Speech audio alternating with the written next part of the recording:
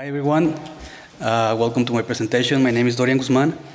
I'm working currently for a small startup called Smart Helio, and I'm going to talk about the case use of genetic algorithms to do PV power simulation and digital twinning. So first, I would like to talk about Smart Helio itself. What we do right there is basically if you have SCADA systems or you have databases for PV plants, we're able to connect via API to those ones and then do real-time analytics. Real-time obviously can be defined in different ways depending on the frequency of sampling from the SCADA systems, or also perhaps that the client just want everyday data analytics, right?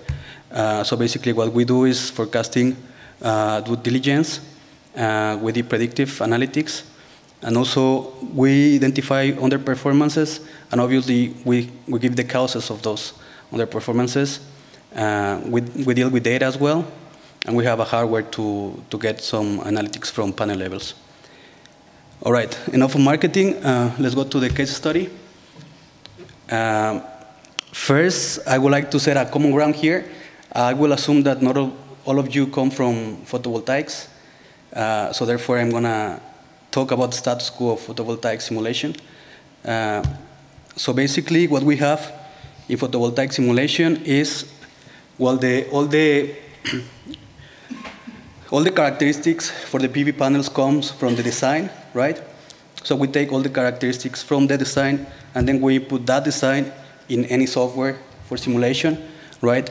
So basically, what we are doing is creating a digital twin of the actual PV plant, right? So this digital twin then can be mixed with weather conditions, let's say irradiance and temperature from the past, and then obviously can be simulated and compared with the measurements. We're going to have obviously some reasons for underperformance, and we can also call it corrected maintenance, right? But what happens when we have forecasting for weather conditions? Well, similar thing, we can also do a simulation for forecasting, and then we do some predictive and correct and preventing maintenance. Obviously, this becomes a bit more complex with time because the initial parameters we have here when we are simulating in the future are not going to be the same ones, right? So we have degradation, we have soiling effects, so we have underperformances, cracks on the panels, whatever. So obviously, this characteristic has to be updated time to time, right? But then what happens when we don't have these characteristics? So this is a real question. So we start from backwards. So we have the past data for weather, right? And we have the measurements. And then we need something to create basically a digital twin. And then from this digital twin, we're going to extract the characteristics and then use the same software that we had to create simulations, right? So in this case, this thing that we needed, we choose genetic algorithms. I'm pretty sure that most of you are familiar with this. If not, I'm going to try to explain it super briefly. This was introduced first, I think, in the 70s, so we can assume that it's there for some time already. It is inspiring the evolution itself. So it comes with some steps. So first you have the population, right? So you have the initial population, and then you have fitness scoring. Fitness scoring can be any metric you want to set to that population. So if we talk about the evolution, so the one that aged the most, then that could be one metric, right? So then we have fitness selection.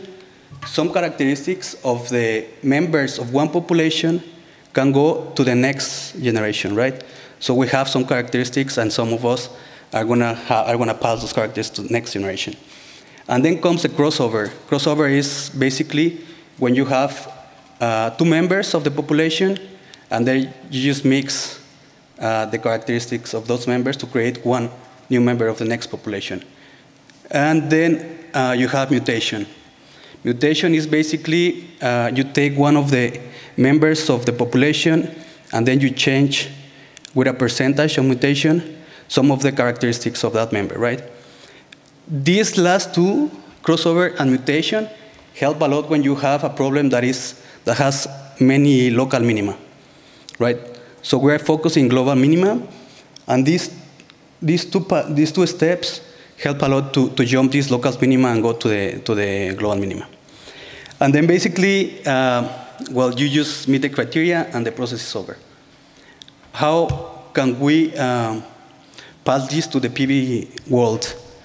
Okay, for this small example, we define 6 PV system parameters, a bit lower than the parameters we had in the scenario before, in the presentation before. So in this case, we just have 6 parameters. So we know that with these 6 parameters, we can actually simulate relatively accurate one PV system, right? I'm going to try to explain fast what the parameters are. Basically, nominal power is the installed capacity, how big the plant is. Tilt angle is just the inclination of the plants towards the sun, the normal of the sun. And then you have azimuth angle is just the orientation of the plant. Albedo effect on the irradiance is basically what you have in the surroundings. If basically the irradiance has 2 components, one is direct, one is diffuse. So if you have high albedo, that means that the diffuse irradiance that is going to get reflected more and obviously is going to get absorbed by the panels, right? And then you have the temperature coefficient, which is basically, that tells you how the panels behave in outdoor conditions at different temperatures. And obviously DC-AC ratio. This is just like how much energy we can get from the actual energy produced, right? Okay, so let's start with the initialization step. Initialization step is just basically create a population.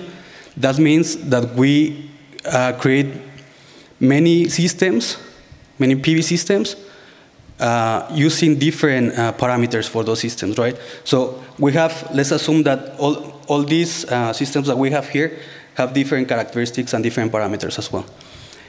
Once we create the population, so we go to the fitness scoring. In this case, the fitness scoring is basically, we simulate each of the systems that we created before, and we compare with the measurements in the past, right? And then those measurements, we just basically set a score. In this case, we define that mean absolute deviation would be enough to define a score for the systems that we have here. So at the end, what we have is all the population with a certain score for each member of the population, right? If it's not really clear, you can tell me. I hope it's clear. Basically, in the second part, fit selection, we are starting creating our second generation of the systems, right? So for this thing, obviously, as I mentioned before, everything is inspired by the evolution. So that means that higher score plants have more probability to go to the next generation, right? In this case, we assume that we're going to take 85% of the next population based on the probability of getting peak from the current generation, right? Then we go to the crossover part. The crossover part, as I mentioned before, is just basically a mix of characteristics of 2 plants, and then we create a new plant for the next generation. In this case, we defined that 10% was enough for the crossover part. And the last part is the mutation. The mutation could happen only to those best elements of the previous population. We define it like that. You can also define that it could happen to any member of the population, and it just goes to the next generation.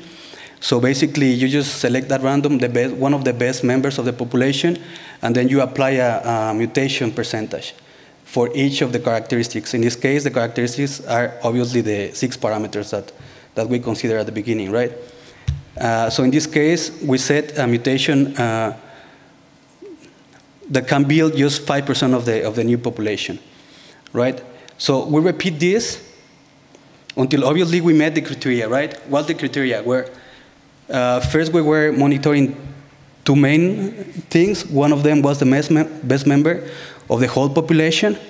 So we were creating new populations, and then we were just monitoring the best member of the population. But also we were monitoring the average of the whole population, right? So because what could happen is if you are trapped in a local minima, you will have always the best member improving, but then your whole population is not going to improve, or it's going to go backwards or whatever. So that's why we choose to select these two metrics. So basically, when we see that they are not improving anymore after certain evolutions, so we said that that's our best optimization.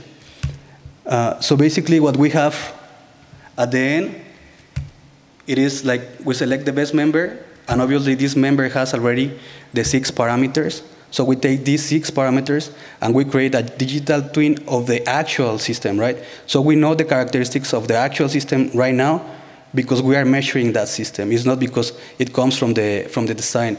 A lot of times what happens in PV world is that you have one design, and then when you install, there is an effect called PID. So this effect is super strong at the beginning of the installation. So it's not going to work. The installation is not going to work as you expect. So in this case, we're able to extract the parameters in the real world, how they are measuring, how they are being measured. And basically we use later this for simulation and forecasting. Which is interesting here to notice is, for example, if we consider nominal power, right?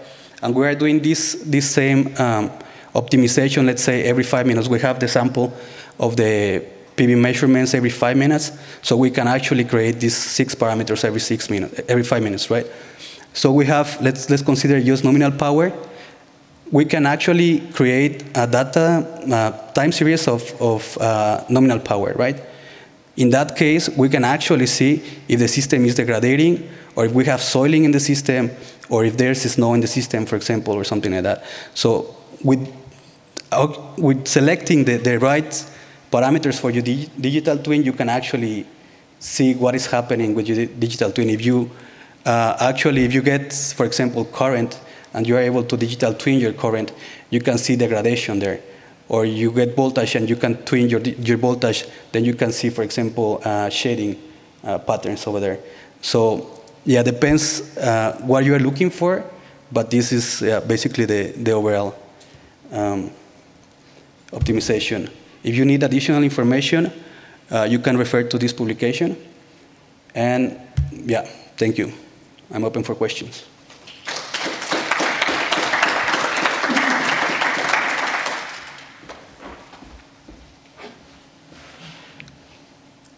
Cool, thanks a lot for this very interesting talk in particular, I mean, in this very difficult spot, so thanks a lot. So I'm sure there are questions. Yes.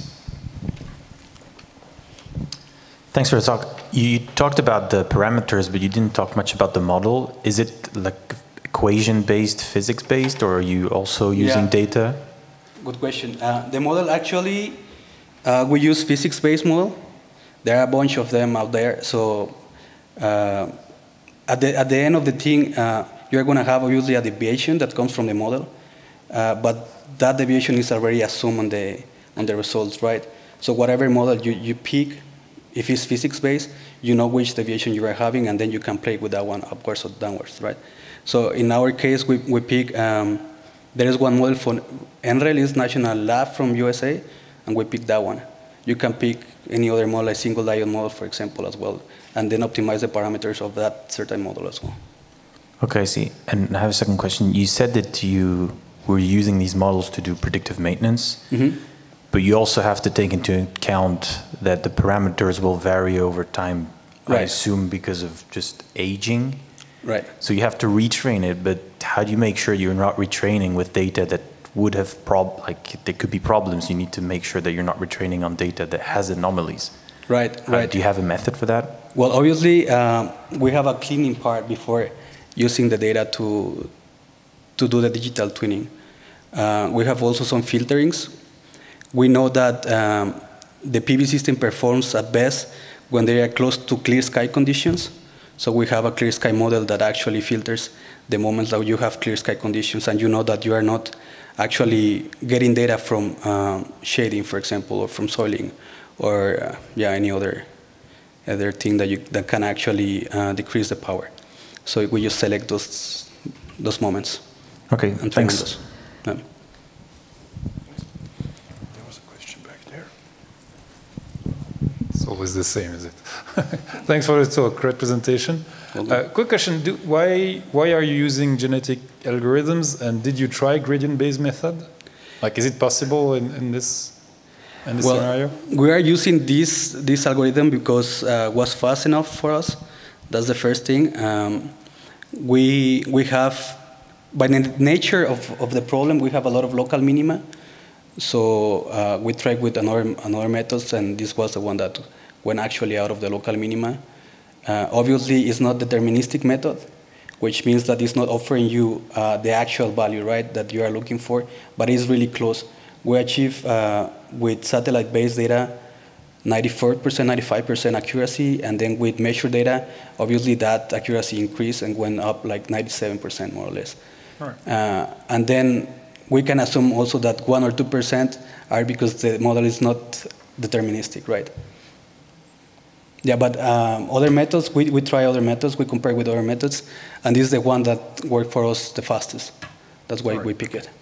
Great, thanks. Yeah. Thanks. Further questions? Yeah. Sorry, I think Sharon was quicker afterwards. Sorry. I was wondering why you included like the tilt and azimuth angle as parameters. They are not values that are fixed and that you know in advance? Yeah, that's basically the question, right? The main question is like, what happens if you don't have the characteristics from the design?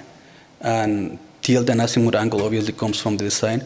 Right now, what happens a lot in Europe, mostly in Germany and in Spain, where you have a lot of PV plants that are really old, and they went from one owner to another owner, is that they don't have the whole design of the plant, right? So we have to look for that, and we have to figure out the way to get those characteristics. And tilt and azimuth angle, they are obviously one of the main parameters for a PV plant, because basically tells you how the plant is facing the sun, right? So it's really important. That's why we pick those ones as well. That's one of the case. A different case is also for the rooftops. So normally people just install in their houses, and they don't know the inclination and the actual orientation of the house, because you cannot change that, right? So you just have to install it, and that's it. You just deal with it. Some of them, they didn't even know what's the inclination of the roof, so we can actually get it with this optimization. Yeah. Yeah, thank you very much. And I can add that even in Switzerland we have the same problem. And as a network operator, we have the problem that we have an element in our system that says here there is a PV with this power in this address, and we have the measurement, but we don't know anything about the tilt or the azimuth. Right, right. And my question would be, how does perform your model in case that the measurement include different orientations and inclinations of rooftops in that case? Because we have just one measurement, but the models are located in different rooftops, different surfaces. Okay. So in that case, depends what's your what is your data coming from, right? So if the data is coming from each individual rooftop, then you can actually apply the same algorithm for one individual rooftop, right? But then if you have everything aggregated, then obviously the thing that you're going to have from the algorithm is going to be a twin that actually averages out all the installations that are aggregated in the same line, right? We have a couple of cases like that, and obviously it works better in summer, for example, because in winter, if it's satellite-based, you have more deviations in irradiance, and those things, I mean, when you have way different tilt angles and different orientations, then it's sensitive to the shape of the curve, right? Because let's remember that the solar power follows like a bell. And then if you have different orientations, different tilts, then that bell's going to change shape, right? So, yeah, but basically you get an aggregated or an average of everything you have there.